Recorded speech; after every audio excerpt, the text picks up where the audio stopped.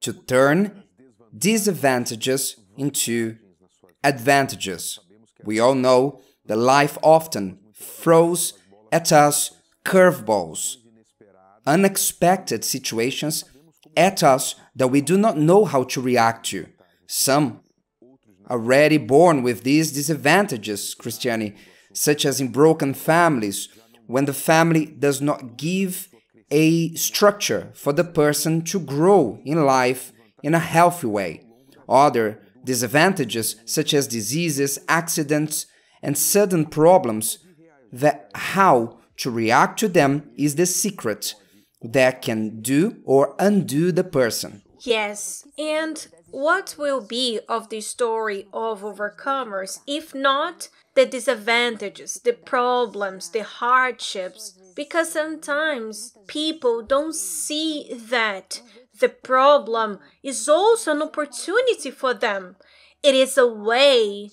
It's like life is pushing the person to overcome, to be better, to do differently, to stand out between the others. So, a disadvantage, people have prejudice against it. However, disadvantage gives you an opportunity to stand out in the midst of those who have advantage. And how many marriages end precisely because of a disadvantage or something that brought an adversity to the couple? In other words, it was supposed for on that moment of disadvantage for the love to stand out. On that moment that the husband lost a job or someone got sick, it was supposed for us to see the love that they have with each other, where you see the care, the love, the sacrifice that the person makes. So this advantage, it is a way for the marriage to become even stronger. Because you will prove the true love. And it is not by chance that those old marriage vows include the words, in sickness and in health, for richer, for poorer. Everyone knows it's beautiful at the time of vowing, but in practice, this does not always happen. People don't understand that marriage problems cut through social classes, cultures, the intellectual level of the person. All these can make no difference in the marriage, because when the person is ignorant in regards to the rules, the laws of love and of relationship, they can be a doctor in certain subjects. They can be a millionaire, but poor and ignorant about love life. And unfortunately, this happens to many. And here is one of the reasons why the Love School exists. Yes, and on the moment that the person just gave birth, normally they are more sensitive.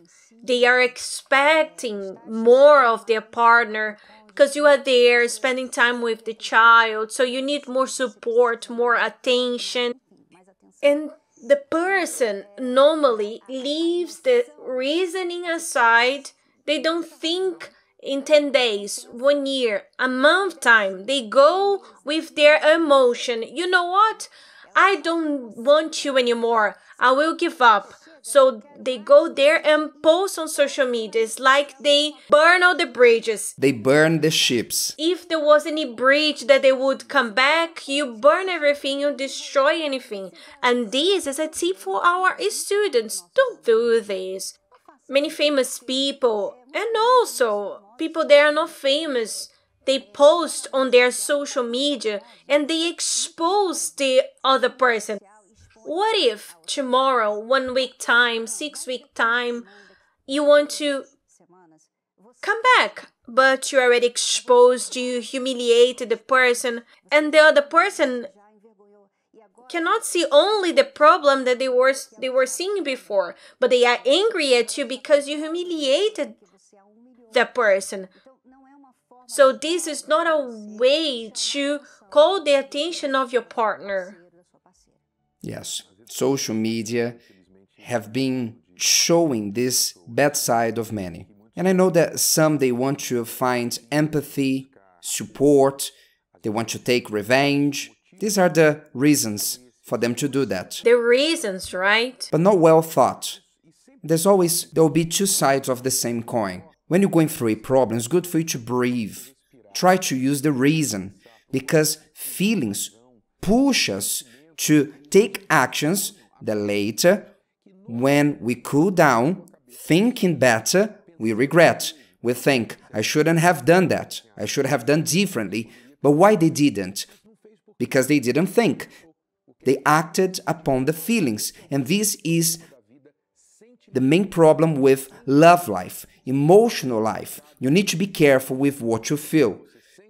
Because what you feel, it's not always the best for you to do in that moment. Yes, and these help us with this topic of overcoming, because feelings don't help you to overcome the problems. And sometimes people, they invest a lot on the feelings. They had a disadvantage, a problem happened, but you are there feeling the problem, nourishing the pain, relieving the pain. It's like you are feeling yourself with the pain, and you'll be stuck with that. You'll be stuck with this disadvantage because you are feeling this feeling. Those who overcome, they use the reasoning. To overcome the disadvantages, you must overcome tiredness, anger, many negative feelings such as laziness.